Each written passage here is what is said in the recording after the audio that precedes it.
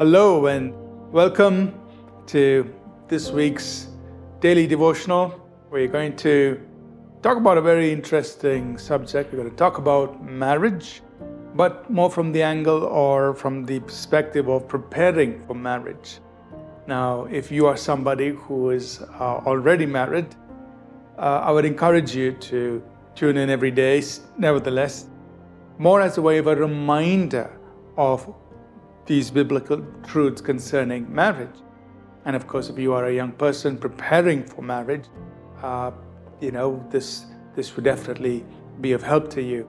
Or if you know of someone or people who are getting ready for marriage, share this with them and encourage them to tune in each day this week as we talk about marriage preparation. As we begin talking about marriage from a biblical perspective, we want to first of all remind us that it is a good thing.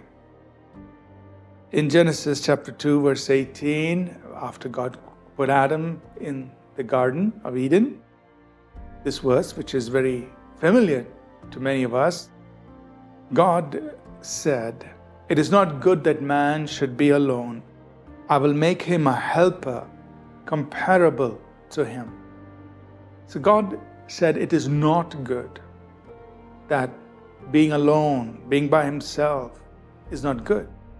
So obviously what God did in order to address that, which is to provide somebody, in this case, provide Eve to Adam, somebody who was suitable for him, was a good thing.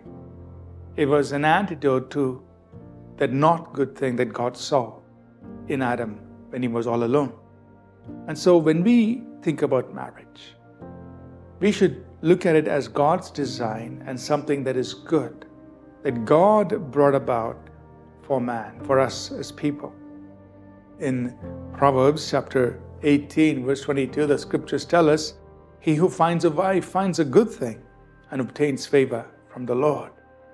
Now, of course, it's talking from a man's perspective, but surely this is true even from a woman's perspective, that whoever, or if you want to make it more generic, you could say whoever finds a spouse, find a good thing, because you're entering into something that God designed, which He saw to be good.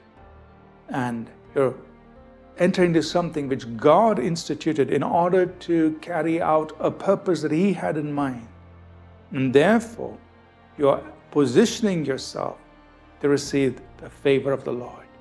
So, as you think about marriage, look at it as a good thing. And if you have been married for some time, it's always good to refresh and remind yourself that what you are in right now is a good thing. The reality in life is we go through challenges in marriage, but we must never change what God called marriage. It's a good thing. Our experience can change and come up to what God designed it to be, but we cannot change God's design. Marriage is a good thing, and it was designed for our blessing, for our favor. Let's pray.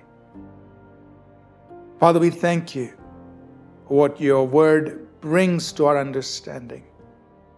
And Lord, we ask that you'll help us have this perspective of marriage, that it is a good thing, that you designed and you positioned us to receive your favor and blessing on our lives. In Jesus' name, amen. Thank you for tuning in to Living Supernaturally. For more resources to strengthen your spiritual walk, please visit apcwo.org.